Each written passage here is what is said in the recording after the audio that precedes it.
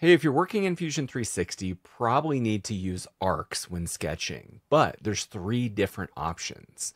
So let's cover those options today and talk about some pro tips on when to use them and different ways to dimension them. So the first thing you need to do in Fusion is go to the sketch, create sketch, and choose the plane that you want to work on, or if you already have an existing sketch, find it down at the bottom, right click or double click. You're in edit sketch mode, and now let's go up to the arcs. We're going to go to create and find arc. You have 3 different options here. I'm going to choose 3-point arc. This is probably the most flexible and easiest to use. So if I were to click these 2 endpoints, you can see that I can drag it inverted. I can drag it out. I can solve just about however I want. This is not adding tangency or any other important constraints. It's just giving you the flexibility to create what kind of arc, whatever arc that you'd like. I place it, and now what I'd like to do is add some dimensions. I'll go to Smart Dimension or find it right here on the sketch toolbar, and I'm going to click this arc and choose to place it, and that's going to give me the radius. So you can put in the value, type in whatever you want, it'll update, but I have not dimensioned the horizontal distance or maybe vertical. I could do the vertical distance. I could do the true length between them, or I could do the horizontal, between endpoints.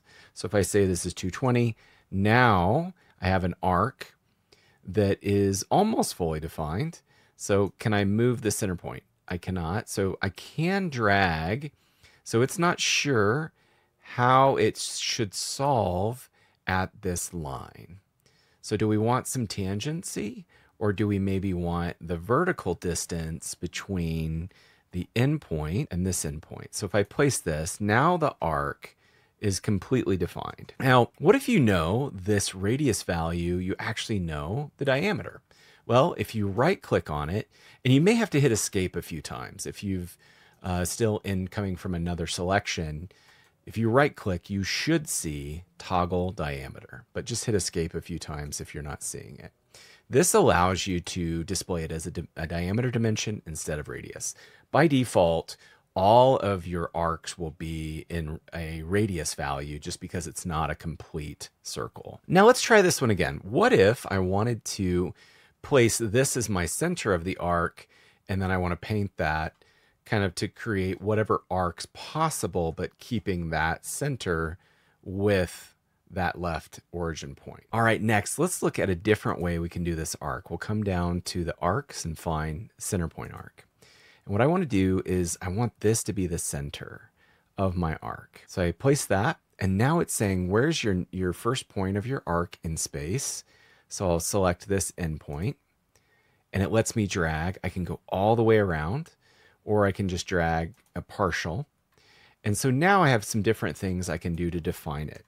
But the center has been defined, as well as the endpoints of your arc. But it's still draggable. I can still move it. And this will also move. So I still have to define the distance from where this sits, or the relationship that it might have. So if I say that these 2 endpoints line up horizontally, it's going to drag it over and so they line up horizontally, and I can finish this with a line command. And there we go. What else is missing for this arc? You can see that I can drag this one. I can still drag out the overall value. So there's a lot of different ways that I can define this. I could do it with a radius. Let's place that. Say 500. And then anything blue in your Fusion sketch, if it can be dragged, that means that it's not defined yet. So it's a good practice to go ahead and finish defining your sketches. I'll add another dimension right here. And so this is defined. Everything looks like it's completed, and we use that Centerpoint arc to get here. Okay, finally, let's talk about the tangent arc. This is a great one, super powerful. You probably use this more often than you think. So I'm going to search for it. I'll hit S for search, and then I'm going to type in arc. You'll notice all the different arcs pop up. I'm going to use tangent arc. I'm going to show you a shortcut too for that one, just a minute. What this is doing is solving tangency from this line coming out, Or we can select this line, come down, try the arc again. I'm going to right click and choose the tangent arc. I'm going to come in this angle. And you can see it's solving tangency from that lower vertical line. So this line has a smooth transition into this arc, and it adds this tangent constraint.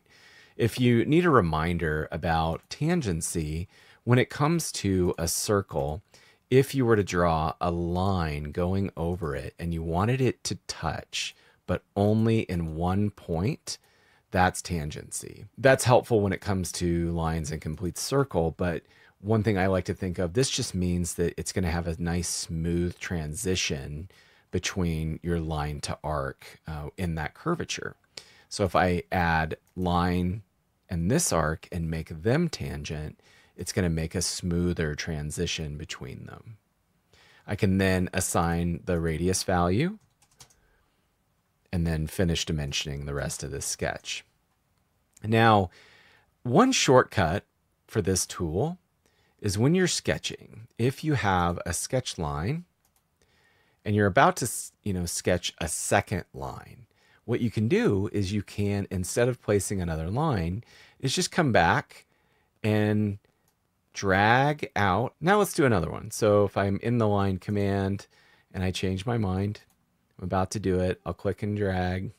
It'll turn it into that tangent arc and let me solve that. The one thing I will say about these shortcuts, if they bother you, if they frustrate you, don't use them. Not a big deal. Don't worry about it. Just go up to find your arc command and use the one you want, or hit that S key for search and then search for that arc that you want. Thanks for watching. We're working our way through Fusion 360 features. I'll see you in the next video.